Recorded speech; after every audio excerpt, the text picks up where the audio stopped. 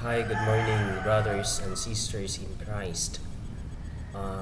Una sa tanan, ako nagpasalamat sa inyong panahon o presensya sa pagtambong o pagsaulog sa ika-186 nga anibersaryo sa pagkamugna sa atong asosasyon nga walay laing gidalang pangalan kundi ang ngalan ni Birhen Maria nga mao'y atong founder kang Jesus nga iyang anak o kang Sister Catherine Labori nga mao'y gipakitaan isip atong co-founder.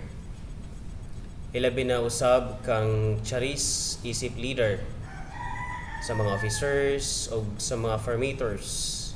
Ingon man usab kang Jillian, kang Monsignor Nini nga always gahatag og support sa mga youth, sa mga Marian Homes, sa mga sponsors, sa mga chapel president o sa tanan nga misalmot sa maong kalihukan. Daghan kaayong salamat. For the past 2 weeks, Ariel messaged me on Facebook and asked a favor if I can give a talk or message through video for this event. But I never say yes because of the hectic schedule here, but then I find time just because of you, my dear brothers and sisters. In the following, the steps and virtues of the Blessed Mother is not easy.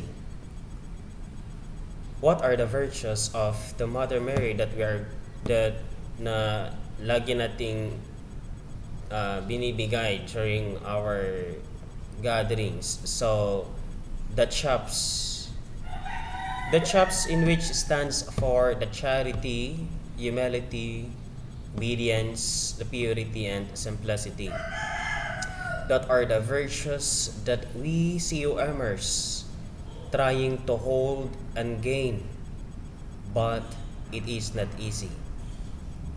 But at least we are trying to do it in a gradual way.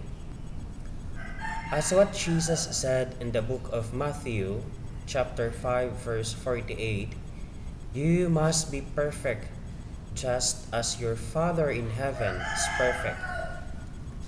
This is the reason also why until now we persevere in serving the church, community through the youth, and always joining the activities, either physical or spiritual growth. But COMers, the technique is, do you remember the twofold aim? First, to honor Mary. Second, and let others honor Mary. That's the most important of all.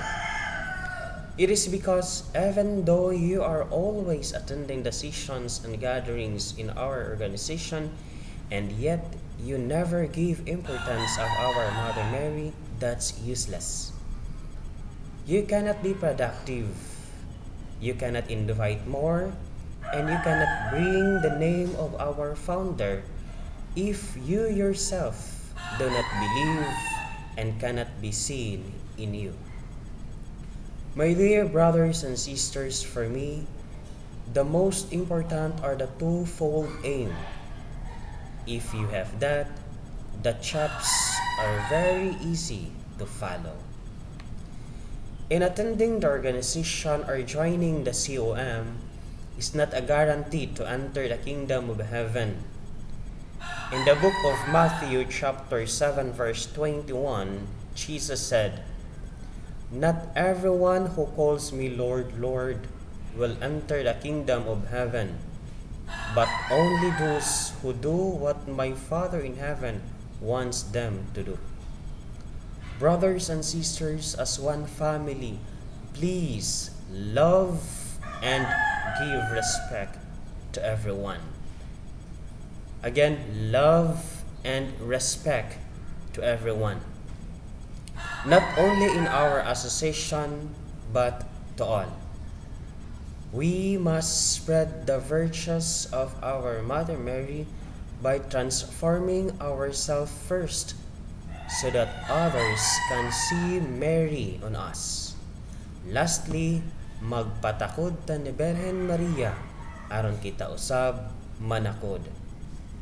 Thank you so much for celebrating and attending the 186th founding anniversary. May the Lord bless us, protect us always through His Son, Jesus Christ, and with the merits of our Blessed Mother and Founder. Amen.